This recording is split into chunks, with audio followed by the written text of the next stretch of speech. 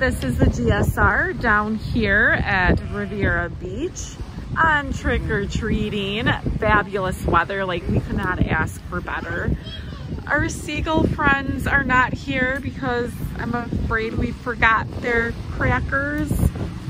That's how we bribe them. But the lake does look beautiful. It's a great fall day. We are here on and with. It is Sunday afternoon, October 27, 2019. I'm Lisa Otto with Jen Lepkowski. And the Geneva Shore Report. Good afternoon.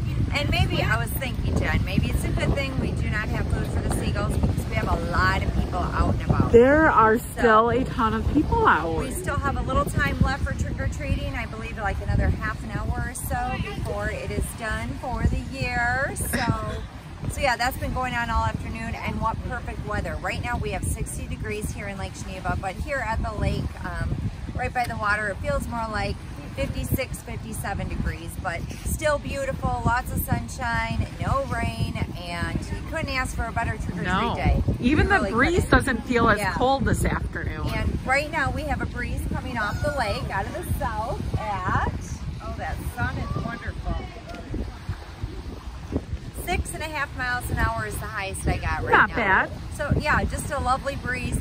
If you are more inland, it feels even warmer. However, in the shade, it does feel a little cool, but not too bad. I mean, come on now, it's trick-or-treat the end of October, and you can walk around without a heavy jacket on, and the kids are able to show off their costumes.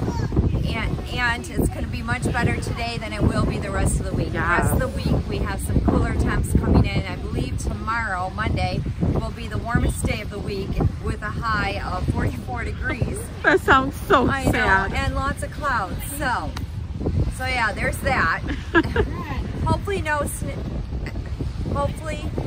winter. She said weather. the word again. I know. Hopefully no winter weather will be an issue this coming week. I believe it's all going to dissipate before it even gets here, and even if it does, it's going to just be a very minimal, blink your eye and you're going to miss it kind of event. Well, I have a question. Okay. Most of the gauge boats are gone except for one. So I wonder if they're on tours or are they getting ready for that winter weather? Good question, Jen. I believe they're out on tours. I think so too, because they usually go until beginning of November. Yeah. Yeah, they usually go into November, and with the weather we're having, there's no reason why they can't. And that's, I mean, look at that. They must be doing well because there's only one there. So okay. I think so too. Yeah, I agree. So we did have, like I said, trick-or-treat going on today. However, the residential areas here in the city of Lake Geneva were very, very busy. Downtown was very busy as well, but I'm not sure what the participation, how do you say it? Participation? Yeah, of the businesses. I'm not sure how many really did participate. I don't think a lot did. I don't think it was a ton. And I think they were very, like, you went to one, maybe they were involved, and then you didn't get another one for a few doors. So, like, I think it was, yeah. I have to say, my kids loved the hot chocolate at Starbucks. Yes. I did not make it that far because not enough businesses were involved, so we ended up turning around. Kind of a dead end. To the residential. So I did not make it that far, but you went to, I was trick-or-treating in the residential areas. You went to the Geneva Lake Museum, and that was fabulous. It was a blast.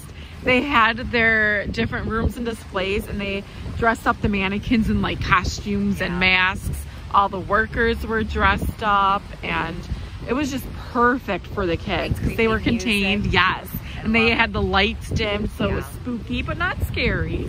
Love it. They had a great turnout. They do.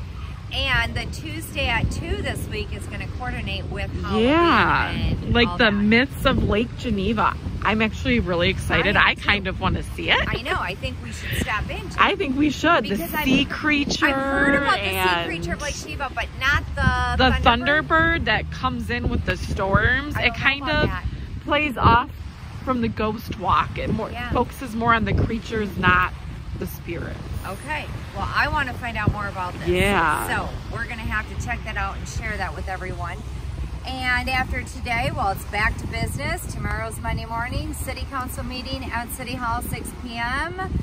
So we will be there. We'll be sharing that with you. And then no more meetings the rest of the week.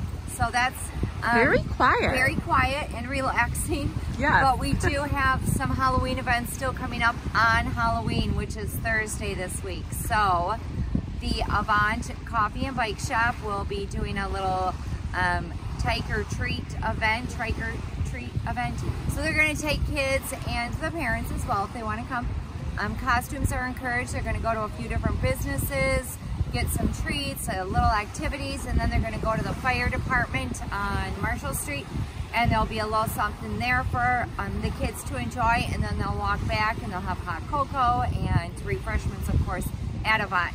So just another fun event here in Lake Geneva, and we look forward to sharing that with you as well. Other than that, we're going to wrap it up and enjoy the rest of our trick-or-treat day here in Lake Geneva. So we'll see you tomorrow morning with more weather, road, and news reports. I'm Lisa Otto. Jen Lepkowski. And the Geneva Show Report. Bye. Bye.